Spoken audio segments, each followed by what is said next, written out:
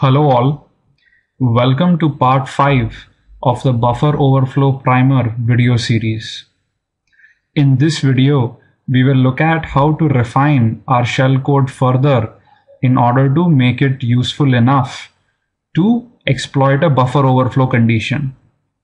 So in the previous video, we wrote a script called exec.s in which we went ahead and called the execve syscall and spawned a shell, right? And this is the code for that. So let's try and understand what is the problem with using this shell code as is. So let's quit the program and have a look at the shell code in object dump. So if you notice, this is the shell code which we need to go ahead and plug into our buffer to exploit it. However, the problem really is that we have nulls or zeros in this shell code. And as all of us know that it is not possible to push this in as is into a character buffer array simply because in strings null would mean end of string. Because of which if we push this in as input to any program which might, let's say, be expecting a string, then the rest of the input after the null will not be accepted. Hence, we have to modify the shell code in order to remove all these nulls in some way. The second problem is that of hard-coded addresses. Let's actually load up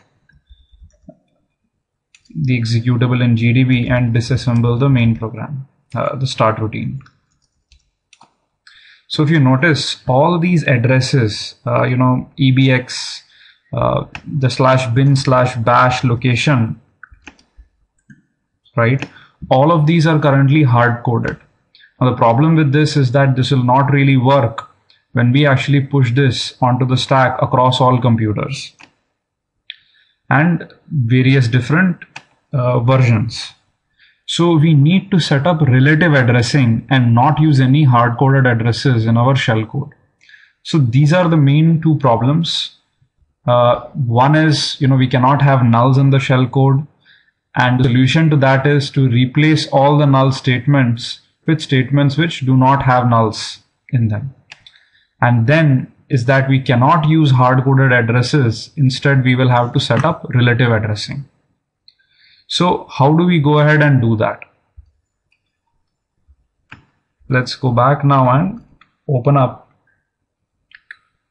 the script which we've written.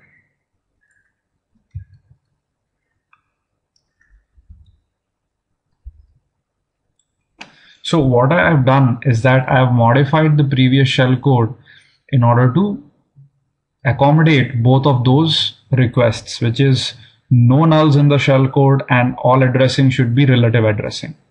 Now let's see how we have modified it.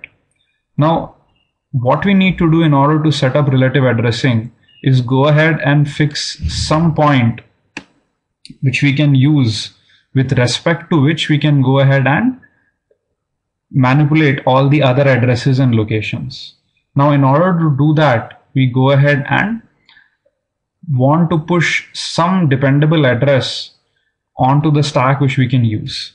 So what we do is, as soon as the start routine comes, we issue a jump to a label called my call statement, and this is actually going to be a short jump. And my call statement, the thing it does is goes ahead and calls another label shellcode, which is nothing but the next statement after the jump my call statement. And after the call to shellcode, we basically have a variable defined, ASCII variable defined, which is /bin/bash a 4b's and 4c's. We'll come into exactly what this is and how we will use it a bit later. So what happens? Well, as soon as the jump statement is hit, we go ahead and to this point and the call shellcode statement gets executed. Now, if you remember from the assembly primer, as soon as the call statement is issued, the next address which needs to be executed is actually stored onto the stack. So what happens is the address of shell variables, which is the beginning of this string, is actually stored onto the stack as the return address, right? Then our code transfers to shellcode. Now currently the stack, the top of the stack has the return address, which is the pointer to bin/bash and the A, B's and C's. The first statement we execute is a pop statement into ESI. What this does is it retrieves the top of the stack, which is the return address which we just pushed in, and puts it into ESI. So now ESI points to this string, right? The next statement which we actually issue is a XOR statement between EAX and EAX. And as we all know, a XOR of any quantity with itself is nothing but 0, which means right now EAX also has 0. So basically ESI is pointing to this string and EAX is 0. Let's now go back to our slides. So currently ESI points to the beginning of the string /bin/bash A, B, 4 B's and then 4 C's, right? And then 9 ESI is nothing but pointing to the A character, and 10 ESI or AESI is pointing to the beginning of the B character, and EESI is nothing but pointing to the beginning of the C character array, right? So what is the idea? If you remember Execve, let's go back to the man page. It expects 3 inputs: a pointer to the file name, a pointer to the argv array, and a pointer to the environment array, right? So what we want to do here is in this entire memory location, set up all these 3 inputs, right? So the first thing we need to do is go ahead and null terminate the name of the program. Right now /bin/bash does not have a null termination. So A needs to be replaced by a 0 to null terminate the string bin/bash. Let's go back to our code, and that is exactly what we are doing in this statement. Move byte from AL, which is nothing but 0, into 9 ESI, which is where currently A is. So what happens is bin/bash remains as is. However, the A is replaced by a 0, which is nothing but a null, right?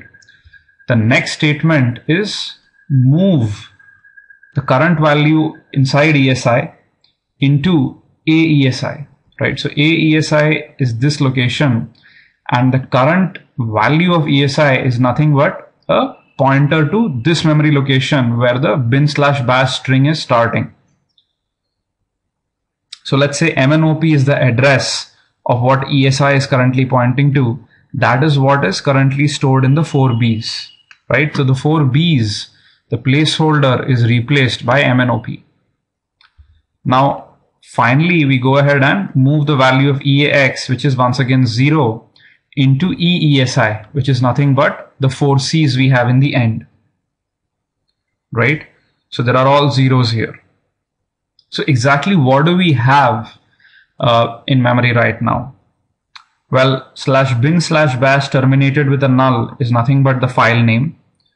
Now MNOP together is nothing but the address which is pointing to the file name, right? So this is a pointer to the file name itself. That is what is stored in these 4 bytes here.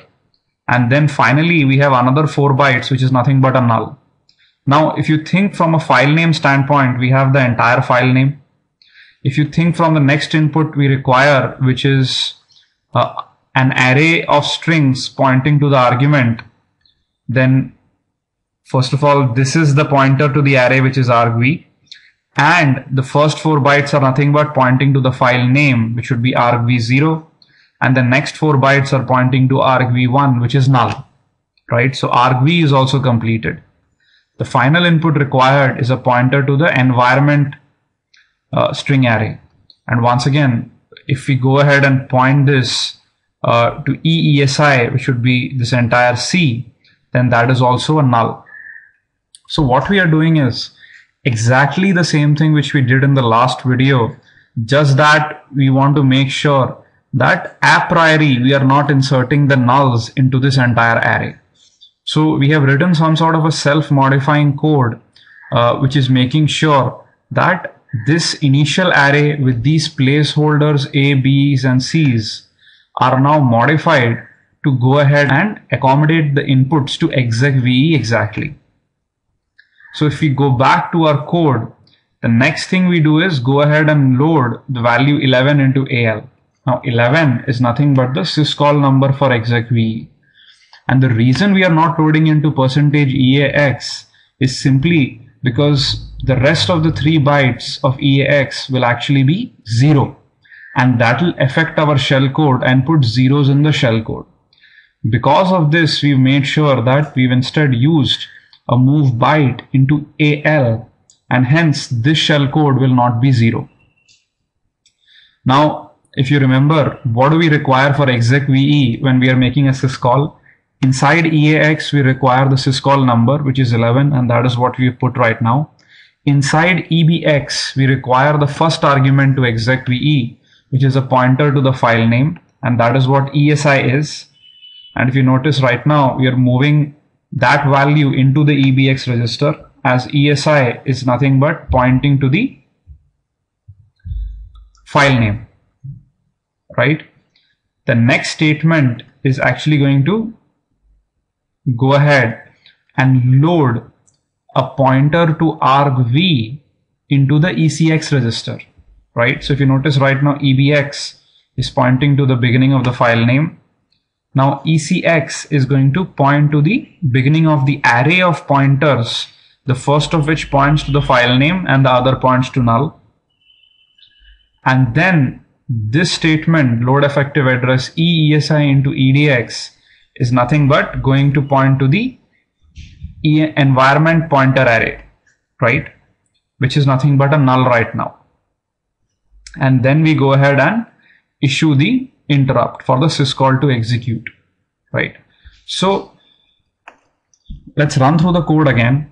Basically what we wanted is relative addressing to be set up. That is why we first go ahead, issue the jump statement and then a call, so that the address of where this string is stored is placed onto the stack, and so that we can use this address in our code and go ahead and do the other calculations. So once this address is on the stack, we want some way to be able to use this. That is why we pop it into the ESI register and now use the ESI register as the reference point for all other operations. Then we go ahead XOR EAX with itself to go ahead and put 0 inside it. And then we manipulate this string and change all these placeholders, the A's, the 4 B's, and the 4 C's to actually contain the null required to terminate the file name, the address of the file name itself, and then finally the null, which is going to be the second argument for argv, as well as the first argument for the environment pointer array. Once we do this, we load the appropriate registers AX, BX, and CX and DX with the arguments required for Execve to execute, and then issue the interrupt. So well, once we do this, let's go ahead and assemble this.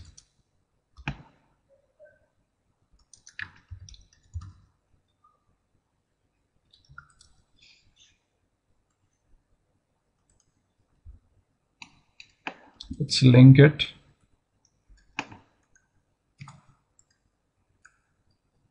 Now if we actually go ahead and use object dump and look at our shellcode, starts from here, what we will notice is that there are no nulls in this shellcode. Notice there are no zeros in this entire shellcode. Right? So now we go ahead and use this shellcode in a C program to check if it is working fine.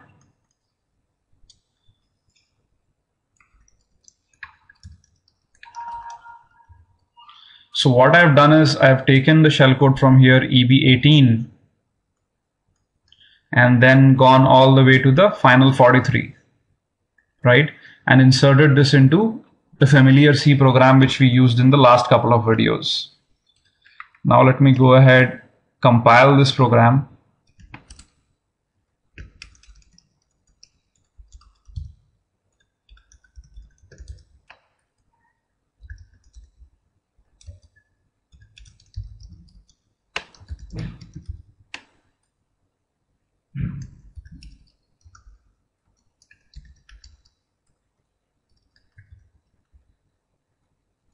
and let's execute it. So if you notice, the shellcode is working and we have got our bash prompt. So well, that's all for this video. The point which I wanted to make is how you can go ahead, use a base shellcode and remove the nulls and set up relative addressing and create a much more compact and usable shellcode. So in the next video, we will look at how we will be able to inject this shellcode into the memory of a running process and make it execute it. Hopefully you've liked this video. Would request you to please leave your comments behind, and thank you all for the encouraging comments which you've already left behind. I really appreciate it, and that is what is helping me create more and more videos. Thank you.